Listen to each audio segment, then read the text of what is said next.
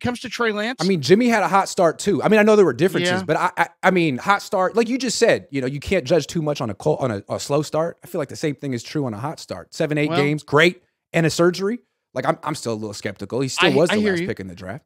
I hear you, but let's go beyond. Let's push our scope beyond Jimmy. Name me another quarterback that you can think of that really started fast and looked great and just fell on his face. And because I agree with you, Jimmy got worse. And I know people would say, well, wait a second. Didn't he have a good year this last year? He eradicated the huge negative play. He got rid of the huge negative play.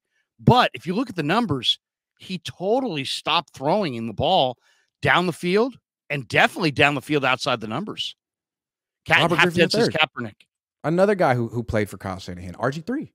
He had a great rookie year. He was voted by his peers as the 15th best player in the league after his rookie year. Rookie of the year over Andrew Luck. Tore his ACL, never was the same. So we'll see about Brock Purdy. That was a physical deal. So I agree. Now we're in Brock Purdy is a physical deal. Okay, possibly. Yes. No. He literally had surgery. We have no idea what he's going to look like. We don't know. But as far as we don't know, we can't say for sure that he's diminished. Like if we saw him already and he was a rag arm guy, then we'd say, yeah. I mean, I think you're hitting on something there. I think there's always a race in the NFL between you get to the NFL as a quarterback. Do you learn what to do and how to do it before your body gets broken so badly that you're diminished, or you're mentally so screwed up by being sacked? The guys I thought you were going to name, the guys that come to mind, Rick Meyer, AFC Offensive Rookie of the Year. Yeah. Right. Before your time. But AFC Offensive Rookie of the Year, then 3 years in a row, he was the most sacked quarterback in football, lost his confidence, floated around, even came here. Jim Everett. Jim Everett was great at Purdue, great early in his career. People remember the Rome thing. Sacked himself. Yeah, and then he sacked himself against the Niners. Yeah. Against the Niners. He just went down. Felt the pressure and just kind of caved down in the and that was the end. That was the end of his career, pretty much. But I mean, those guys, I think, either got mentally fried by being sacked or they got physically diminished, RG3, because of injury. But if you don't lose your arm strength or foot speed, and if you don't lose your physical, I think the arrow points up on 99% of all quarterbacks. I think Here's all the reason I brought up RG3 and I'm talking about Jimmy. It's just because this is a Kyle Shanahan thing. And I feel like what we see is a lot of times Kyle will find a quarterback who can run his system immediately or quickly and well. And that doesn't necessarily mean he's a great quarterback or an elite quarterback. It just means he runs Kyle's system very well. And when Kyle's clicking and the weapons are good and the defense is good, then that quarterback's going to put up elite numbers and win. Right. We've seen it happen with RG3 and Jimmy Garoppolo and now Brock. It doesn't necessarily mean that guy's going to end up being a Pro Bowl quarterback or a great quarterback or a Hall of Fame quarterback. It just means that he's the next guy that Kyle Shanahan is having success with at that time. It also doesn't mean he won't be. Like at some point, Kyle Shanahan could stumble into his John Elway or Steve Young. But you just have to acknowledge that he's had these little spurts of runs with system quarterbacks in the past. There's no question, but let's go to the facts here on some of these other guys. Josh Allen is a rookie, 5-6, 10 touchdowns, 12 picks. Look what he is now. Jalen Hurts is a rookie, went 1-3. Look what he is now. Joe Burrow went 2-7-1 as a rookie and had an injury that was far worse than Brock Purdy's injury, I believe. Mm-hmm. And Joe Burrow might be, if you had a quarterback draft, he might go after Mahomes. Right? I mean, he's like highly coveted. Justin Herbert was real quick. Brock Purdy has the it factor. We all love that. He's got the intangibles off the charts, but we have to acknowledge that he cannot compare to any quarterback you just said in terms of physical gifts, which are not all that matters, but it does matter. You can't compare him to Joe Burrow. You can't compare him to Justin Herbert. Well, as far as a thrower, as far as stature, no. But as far as effectiveness, athletically, they can't compare to him as far as what they did at the same stage of their career. Yeah, but if you put Justin Herbert on this team, I think he would have been pretty good. With Christian but I'm just saying, Justin Herbert, first of all, Justin Herbert, I think to this minute might be sub 500, but Justin Herbert didn't have a good rookie year. I'm taking Justin Herbert over Brock Purdy. That's I know. I know what you're saying. I hear you. I know. I understand. Brock Purdy's not a big guy, and he doesn't have a huge arm. But Brock Purdy's got good numbers. He's got all kind of stuff. I'm totally with you on that. I'm not writing him off. He's got all kind of stuff.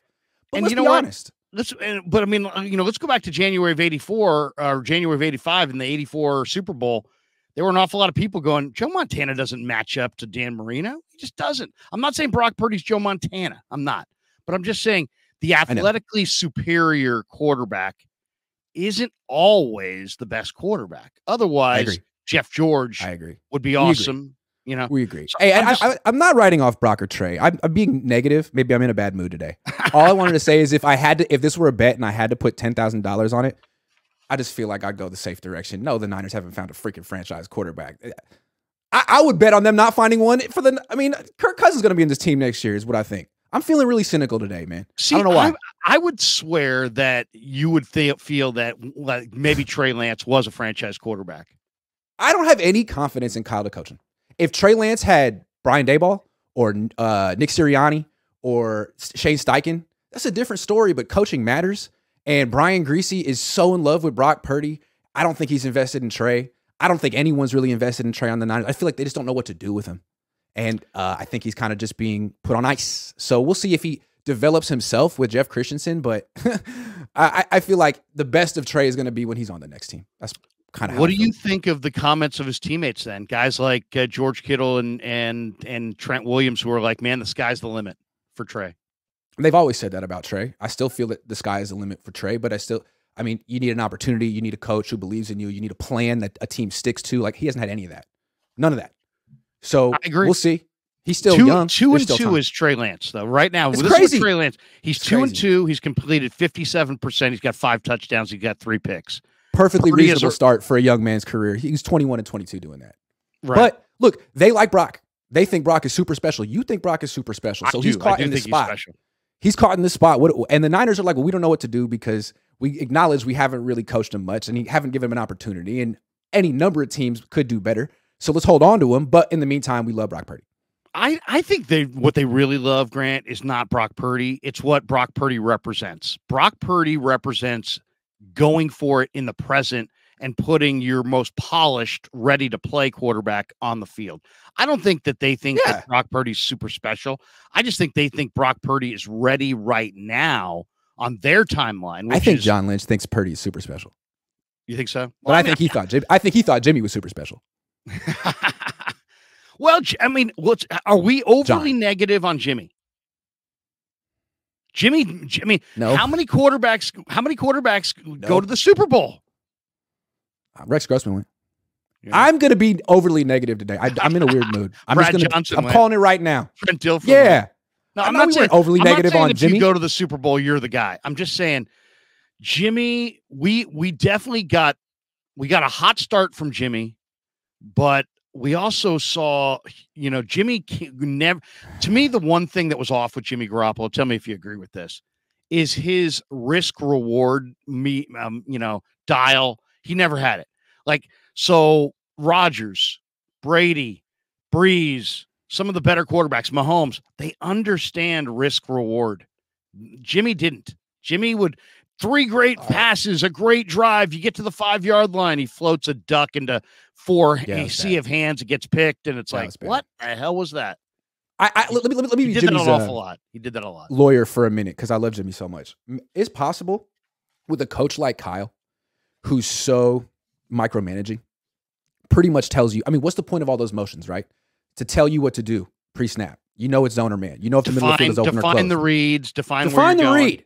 Yeah. You're supposed to know where the ball's going if everything goes right pre-snap. So if you have a coach like that who's like basically on your butt if you don't throw the ball exactly where he wants it, then let's say you throw it where it's supposed to go based on the pattern and the coverage and it gets picked. You could walk back to the sideline with a little grin on your face being like, hey, man, you told me to do that. You told me to do that. And Kyle will be like, yes, true, I told you to do that. But then at the post-game press conference, he won't. He'll throw you under the bus. That's the crazy thing. But I always feel like there was never any ownership for his mistakes with Jimmy because maybe if you have a micromanaging boss, you can always put it back on him and be like, man, I was just following your directions, bud. And they were very detailed. Remember? Yeah. Jimmy with the mouthed out, your plays suck. Yeah. But you know what? I thought one of the things, side. One of my biggest takeaways on the Rollins video was that Kyle Shanahan does scheme up a lot of open receivers in that intermediate range, whether he did it for Jimmy, Purdy, Lance. Yeah. That's kind of Kyle's deal. Yeah, I mean, if you have that good of a run game and those kind of weapons, and you can make the run plays and the play action plays look the same, that's what happened. I mean, Mike was doing that in the 90s. That's the Shanahan trademark. Beautiful play action plays, but that's just like a little sliver of football. I mean, it's not effective when you fall behind. It's not situational football. I mean, at a certain point, you got to drop back and pass. Maybe not in the regular season, but in the playoffs, you do. And I think that's the biggest drawback with their system is their offensive line is built for the outside zone. Their system is built for the outside zone and play action. But like, you need to drop back. Like, you're gonna go against a team that can score in a minute. You're gonna go against Kansas City or Buffalo or one of these teams that can just drop back and score in a freaking minute. And you're so slow. You go to the line of scrimmage, you do 18 motions. I mean, your whole offense is built on running the clock and winning time of possession. Like, yeah, that'll win you the NFC West, but is it going to win you? Are you going to win the Super Bowl wasting clock? Like, no, you got to score fast at some point. And I don't know that the Shanahan offense really does that. It's all based on guys breaking through on Yak. Like when they score quickly, it's Debo breaking 8 tackles. That's the quick score for them. We're going to get into Kyle as a play caller. Astros says Larry's going to eat a lot of crow if Purdy lays an egg next season. Man, there's no doubt. No, he won't. No, he won't. But Purdy's in a tough position right now. I want to point out, Jimmy Garoppolo tore his ACL, had the entire offseason to come back and start week 1, 2019, and then he went to the Super Bowl. Brock is not in that situation. Brock's going to have like 2 or 3 weeks, and they're going to be like, all right, dude, you're good. Like, that's essentially not fair. So I think people need to keep that in mind when we see whatever we see from Brock this year.